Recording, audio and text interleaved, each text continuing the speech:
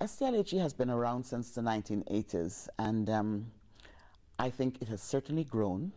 We've got over, as I said earlier, over 800 members, and I think that we have been the voice of teaching and learning in higher education, so that we have become known and recognized across this country as the organization to go to if you want to hear about what's happening in teaching and learning in higher education. And we like that. We like the fact that people are looking towards us. And so where we're going, we're going to spread the word, the news, if you like, about how wonderful it is to be supportive of teaching and learning. And I'll tell you some very concrete things that we're doing.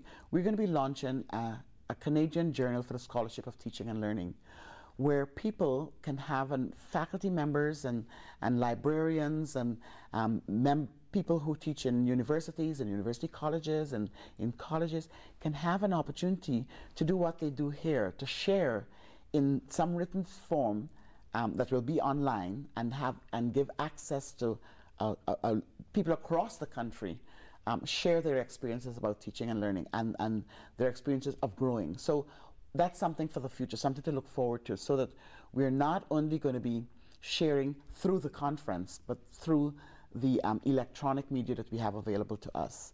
The other things that that we are looking towards doing in the future is ensuring that we are truly inclusive.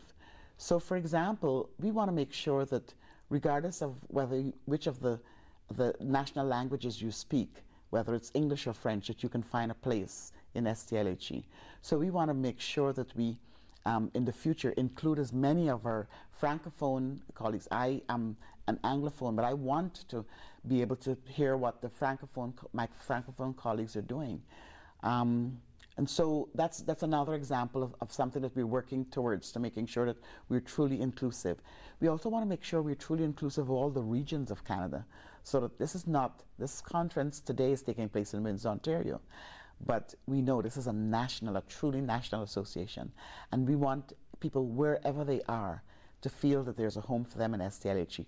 So one of the things that we like to do, we've done in the past and we'll continue to do in the future, is to move the conference across the country, so that next year, for example, it's going to be at the University of New Brunswick.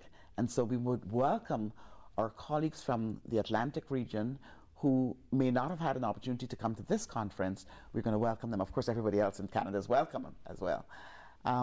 Those are two of the things that I can think of that we want to be doing in the future. The other thing that we are working on is building partnerships with anybody who wants to partner with us with the goal of promoting teaching and learning. So whether it's a governmental agency or a private sector organization or another professional organization, we want to be partners with people who share our vision, who share our values of innovation, good practice, collegiality, and so on. We want to be partnering with them. So those are some of the things that we're looking to do in the future.